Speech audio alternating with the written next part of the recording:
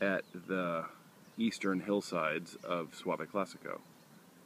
And Soave Classico is all of this hillside vineyard area here.